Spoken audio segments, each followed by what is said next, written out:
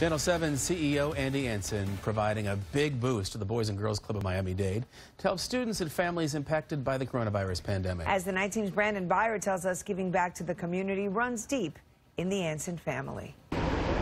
Andy, on behalf of the Boys and Girls Clubs, thank you for supporting what we do. Andy Anson, Chief Executive Officer of Sunbeam Television, the company that owns 7 News, donating $25,000 to the Boys and Girls Club of Miami-Dade Wednesday to help support their virtual classroom project.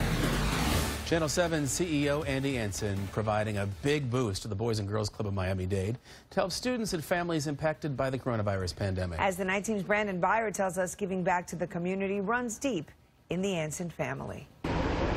Andy, on behalf of the Boys and Girls Clubs, thank you for supporting what we do. Andy Anson, Chief Executive Officer of Sunbeam Television, the company that owns 7 News, donating $25,000 to the Boys and Girls Club of Miami-Dade Wednesday to help support their virtual classroom project, a lifeline for families right now. Because our program went from a 4-hour program to a 10-hour program every single day. Typically, the Boys and Girls Club, that is something that families would use for after-school care. But in today's world, families need all-day care.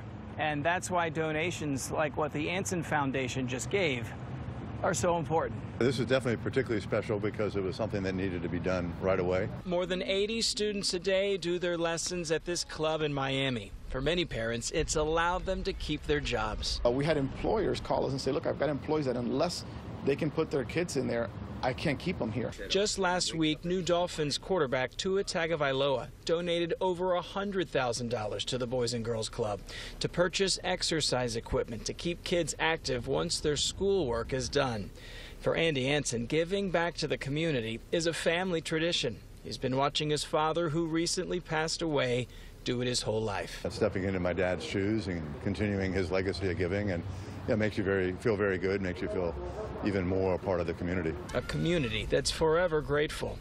In Miami, Brandon Byer, 7 News.